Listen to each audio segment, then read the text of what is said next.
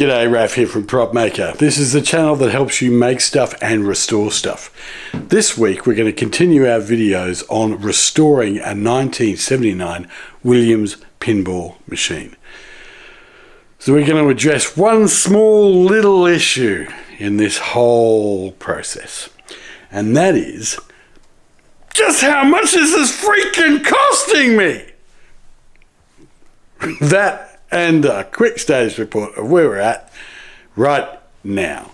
Roll the thing.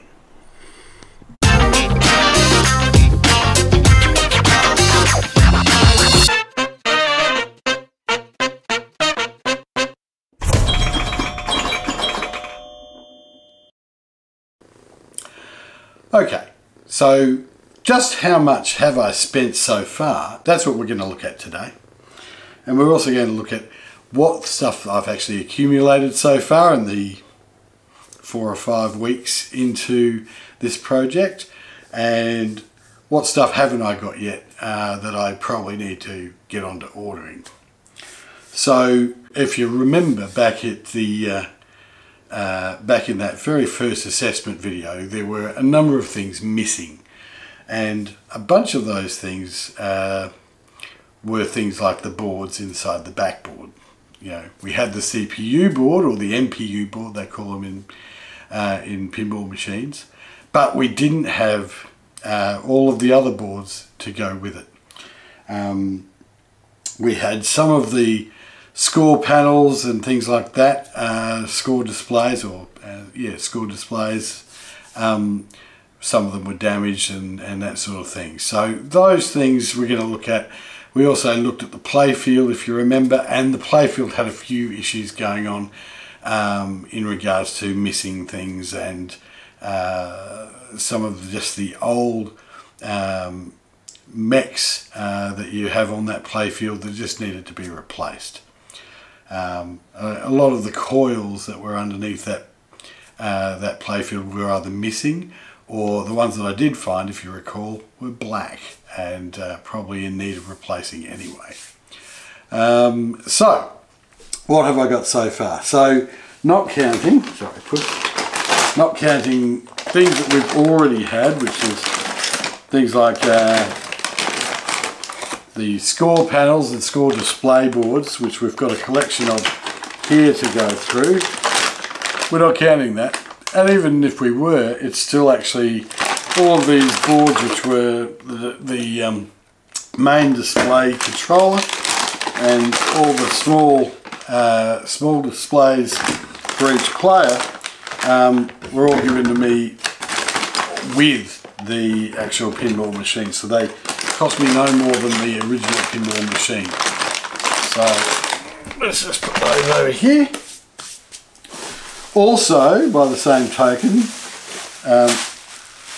Russell at SAPA, now let me just get that completely correct.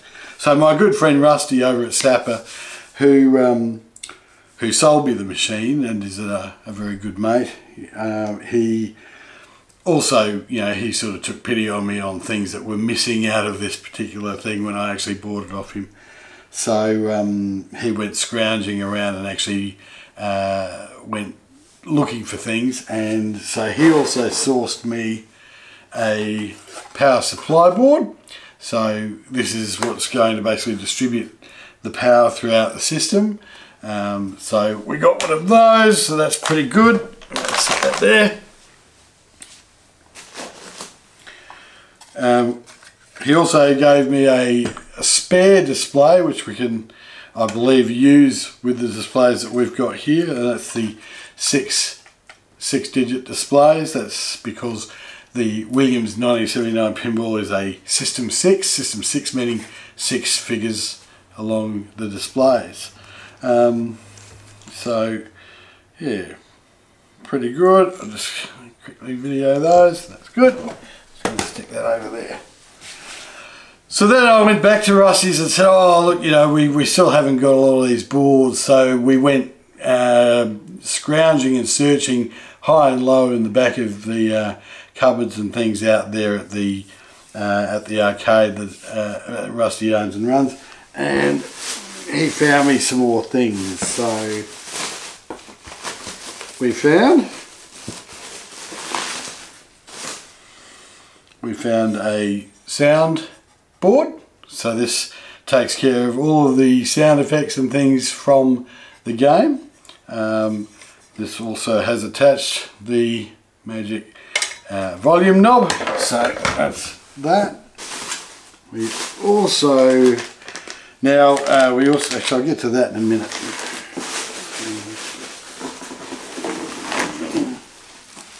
We also, if we unwrap this,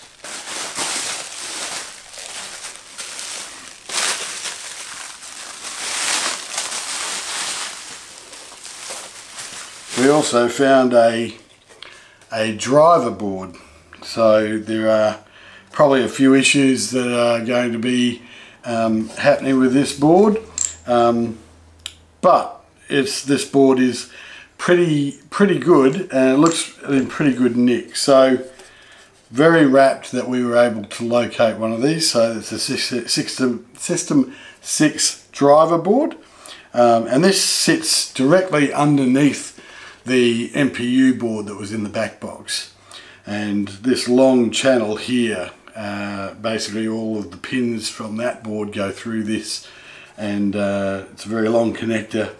So yeah, I was very happy because I really wanted to restore this particular machine with as much original parts as possible, because with the Jungle Lord, again, I didn't have many of the boards, if any, and I ended up going with an aftermarket replacement, which was from a mob called Pinball Dreams, I think. Pinball Mayhem, Pinball Dreams, can't remember. I'll put the link in the show notes. And that uses an NW7 board, which basically is a replacement board for all of those boards all in one. And there's a few issues with using those as well, because sometimes they can be a bit glitchy, sometimes they don't quite behave exactly as the original boards do. So that's pretty good. We have our driver board, we have our sound board, we have our power, and we know that we had the MPU board sitting there in the back box, so we're pretty happy with that. Also, Rusty found me, and this is just a bit cosmetic-y, but a couple of locks. So a lock for the door, this is one for, I believe one for the Time Warp, but also one for my Jungle Lord, and a couple of keys. And it may actually not even be for Jungle Lord, it might even be for the back box anyway. So there's then we located this rather large capacitor, and these capacitors can be quite dangerous to handle. I'll keep this in the bag, but this will actually hold up to 30,000 volts into it, so hence the reason why you've got to be a bit careful around them. I'm not sure I'm actually going to need this or require this, and I might actually hand it back to Rusty. The main reason for that is that in the System 6 and 7s, and I think even earlier models of the Williams pinball machines, they came with a bit of an issue in regards to power rectification, and basically what would happen is that without going too into detail, because it might make for another video, in fact it will make for another video, because I intend to actually replace that with my own circuit. So replacing the power rectifiers and capacitor with my own set, as well as building in some fuse holders and some fuses, so that it doesn't basically become a bit of a fire risk. Anyway, so that's our first box down, and I'm happy to say with all of those little iterations, happy to say with all of this so far on the table, it's cost me no more than the original pinball machine cost me. And we'll get to that tally sheet in a minute. So the next thing that was missing was our transformer. Now I went hunting high and low and couldn't find a transformer at all. I did find one in the States who wasn't willing to send it to Australia, and I found one in Victoria where, and I may still have to go back to this great guy in Melbourne and purchase it, but we came up with another solution before to try before we actually go down that path. So I have located one in Melbourne, but it was connected to a whole bunch of other stuff. And also we didn't really know whether it actually worked or not. It still was a bit iffy, and being at around the $300 mark, I was just a bit wary. Went to Russell and said, oh look, is there anything that that we can do locally? And so he went searching, and while he was searching, I then went into the schematics of all of the Williams pinball machines of that era and had a look at the inputs and the outputs of the transformers, and I was pleasantly surprised to find that although some of the wiring colours were different, as long as you knew which transformer, which machine it came out of, you generally could map pretty much one-to-one the wires coming out of most of those late 70s Williams transformers and rejig them, maybe with a small harness to keep things the same colours as far as wires go. So what we did was Russell found me and sourced me an old transformer, still complete on the board, now on the Williams 1979 machine. The transformers were sitting up in the back box, whereas this particular one came from a Jungle Lord machine and actually sat down in the cabinet. I'm still toying with the fact that I want to stick it into the back box anyway, so I might remove all of this off this board and piece it the way that the Time Warp machine was pieced together. We still don't really know much about this, however we do know that there's a couple of maybe small colour changes on the output side which I've just got to watch. As you can see, it's still mucky, it's still dirty, it's covered in a bit of grime, but according to Russell, if this thing isn't swelled up or misshapen, or if there's any goo coming out of it, then they're generally pretty good. They're either totally stuffed or they're fine. So hopefully this will get me over the line, and this cost me $250, which seems a lot for something that looks like this, but these old transformers do rake in a bit of cash. Anyway, so I'll stick this up here too. So far, what is the tally now that we know about this transformer being $250? So the initial machine itself cost me $2,100, so $2,100, and we're adding now $250 to that price. So what else have I bought from Russell? I also bought some feet for the legs. So these are basically just feet which protect your floor, and I bought 4 of those, 1 for each leg. On top of that, we have from Russell, we have a bag of rubbers to replace all of the broken and dilapidated rubbers that were on the playfield. I also have a couple of flipper rubbers in there for my Jungle Lord as well. So that came from Russell. I'm yet to learn those prices, but we'll do the tally at the end and I'll confirm what prices I paid for those. Then I looked at a mob in Queensland to source parts from the banana flippers that I've been wanting to actually make sure that I actually have. So the flippers, if you recall, were made up of 3 parts. and those three parts were a metal part that looks like that. It's a bit of a skeleton of it.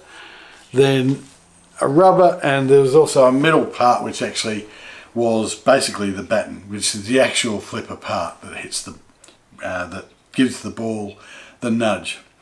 So these parts, the two skeletons and the two rubbers to go with it, they cost me $50 from a mob in Queensland. And also from Russell, which I don't know the price of, is a thing called a lift bar. This is a channel that sits underneath the back glass while it's in the box, and it gives a lift. And I'll just show the end of this. So you can see that that's the glass actually sits, the pane of back glass fits actually inside this channel here, and then the lip on the side here allows you to put your fingers up and pull the glass out. Now I believe these things are around the $30 to $40 mark, so again I will confirm that with Russell and make sure that our tally sheet is correct. Then I went ahead and did an order from a Melbourne mob called rtbb.com.au, and I made a big order from there. So everything from here on out cost me another $500. So a bit of money, but there are a few fairly cool things in here. So first up we have some replacement coils. These are the things that sit inside the mechs in the pinball machine. They're the things that actually you know, flick things around or pop up the drop targets or kick the ball around from out of slingshots and things like that. So there's a number of coils I needed to replace, in fact all of the coils I needed to replace, and I'm only halfway there with replacing them. So that $500 mark, I've got a bit to go with another order, which I'll get to at the end after I talked about these ones. So far in this bag I've got 6 SG23 850 DC coils, and they are for the playfield. And so we got those. We also have some SFL 2030 3800 DC coils as well. These are for the flippers, so they will be helping me in regards to getting the flippers going again. Now they got two numbers, 2300 and 3800, because flippers actually require two different voltages to be applied to them so that they don't burn out when you hold the coil in, and you basically hold the button in and the coil in a certain spot. To hold it there, it drops to a lower voltage and therefore avoids burning itself out. So we've got 2 of those, one for each flipper. And to go with that, we have a Williams 1979 flipper restoration kit, and that has all the parts involved in restoring to brand new the flipper assembly on the playfield. Now I'm only going to sort of briefly show these things, these bags and things like that, because there'll be other videos when I go to actually put the flippers onto the actual machine. I'll go through all the parts then. So that's the flipper rebuild kits or restore kits. We also have 2 nice new red shiny buttons.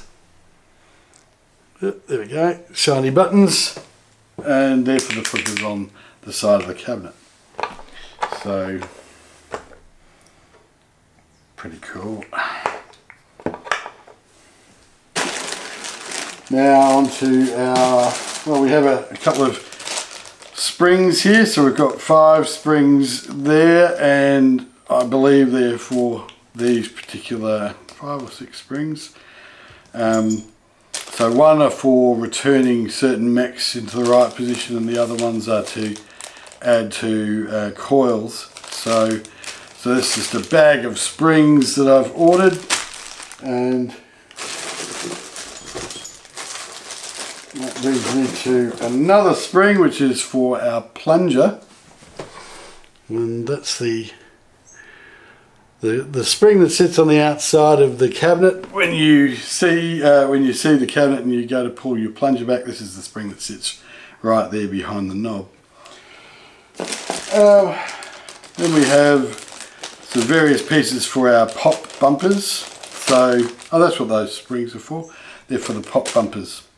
So this bag of tricks is a replacement for all the leaf switches of our pop bumpers, and so they're the leaf switches. They're the 5 sleeves for each one of those coils, and those springs before are for those particular mechs as well. So for the pop bumpers.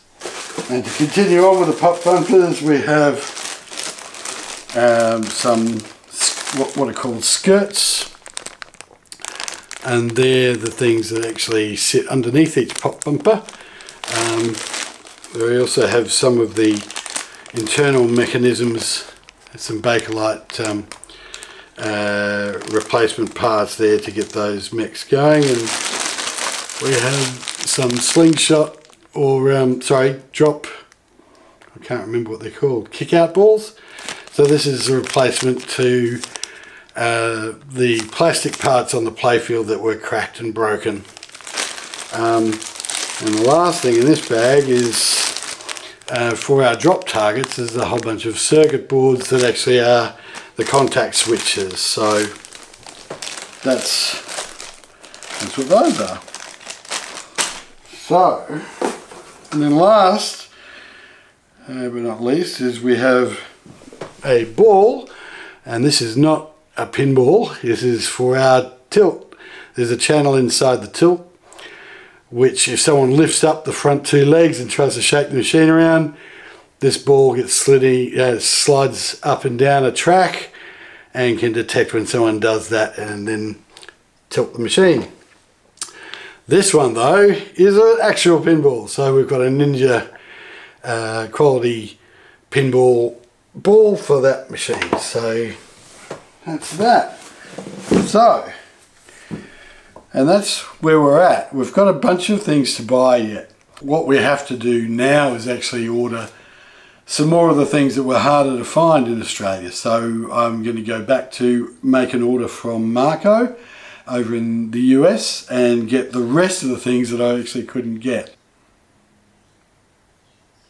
Alright, quick recap. We have all of our boards, we have our capacitor and display panels, etc.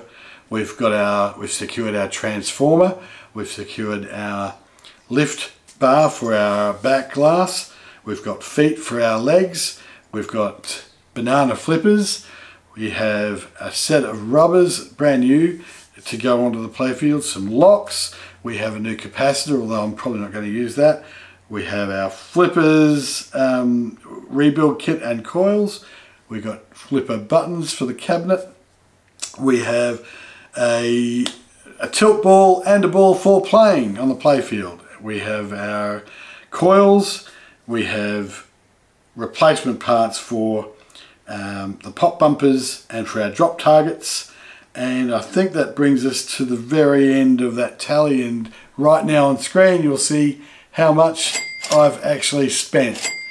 Alright, so one last thing, I just want a big shout out to Russell at South Australian Pinball and Arcade. He's the person who I actually purchased the machine from, and he's the one who's been pulling out all stops to try and help me to get to a point of restoring this to an operational state. Russell, thanks very much. Obviously I think I'm going to have to do a video out at South Australian Pinball and Arcade just to show you the arcade that he's got going out there, and also run through some of the workmanship that they actually do, and some of the things that they're working on in regards to restorations that they're doing. So look forward to that future video coming soon. Next we're going to probably look at putting our cabinet back together, and we'll start embarking on even repopulating some of the playfield after I give it a little bit more paint touch up and maybe some protection in the way of clear coat. Alright, you've been watching Propmaker. Roll the thing.